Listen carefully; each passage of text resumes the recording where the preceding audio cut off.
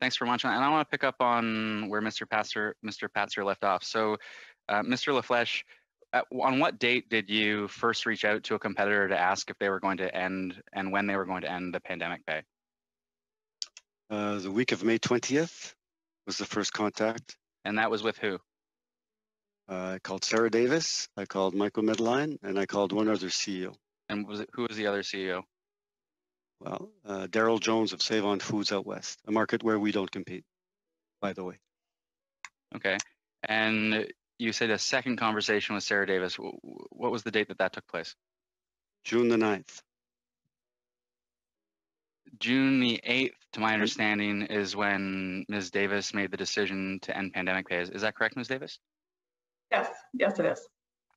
And on June 9th, you speak to Mr. LaFlèche, and what's the nature of that conversation? He asks you, have you agreed to end pandemic pay? And you say? We haven't decided what we're going to do.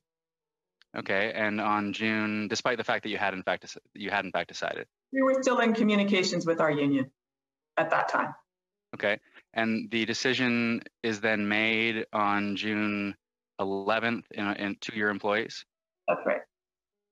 And immediately thereafter, you sent an email, and by public, you mean it was communicated to your employees. Is that right? That's right. There's 200,000 of them. And Mr. LaFlèche, after repeatedly requesting from your competitors as to when they were going to end pandemic pay, upon learning that pandemic pay was going to be ended by Loblaws on June 13th, you quickly made a decision in complete agreement with that decision by Loblaws. Is that right? We made our own decision based on the information we had, which included that last piece of information, yes. And Mr. Medline, other than the conversation that you had with Mr. LaFlèche in the week of May 20th, did you have any other conversations with competitors? No. And Ms. Davis, you had two conversations with Mr. LaFlèche in addition to the courtesy email. I appreciate you letting us know about the courtesy email in your opening remarks, though curious you didn't let us know about these other conversations. Did you have any other conversations with competitors apart from those two with Mr. LaFlèche? No, I did not.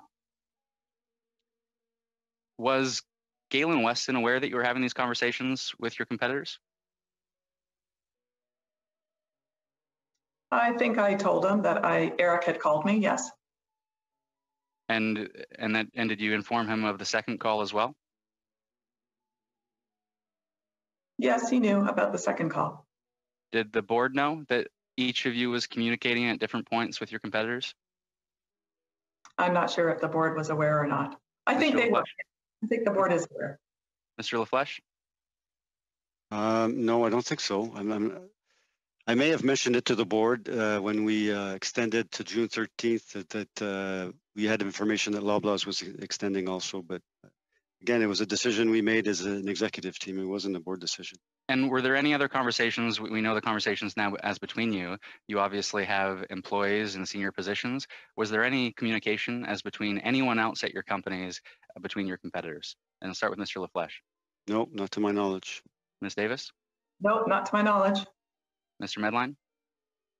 Not to my knowledge, except that there's an exception here. When we had the discussion on May 19th, Eric and I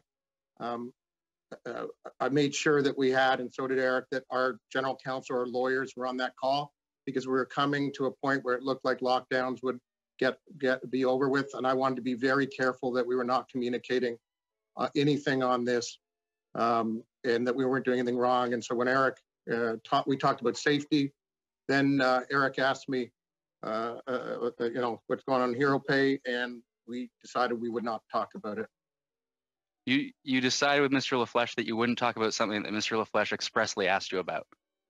Correct. I said we wouldn't talk about it, and right, we did not talk. And we did not talk about it. And Mr. LaFlèche, when Mr. Medline says that to you, that I'm not comfortable speaking about this, you think it's then acceptable to revisit the conversation with Ms. Davis, or were there any red flags for you out of Mr. Medline's conversation? No, there was no red flag. Like Mr. Medline just said, he asked for the lawyers to be on the line. I said, sure. And we had the conversation. And on the decision to end or not end pandemic pay, I got the answer that they hadn't made a decision and that they didn't want to talk about it further. So they didn't. Ms. Davis, they had not made a decision. Ms. Davis, your courtesy email, did you receive a reply to it? Yes. I trust that you will provide this committee with your email and all correspondence related to it, including all replies. Will you do that for us? Yes, I could do that. Thanks very much. Thank you very much. And with respect to that request for correspondence, please make sure, Ms. Davis, to send that information to the clerk so that it can be forwarded to the members of the committee.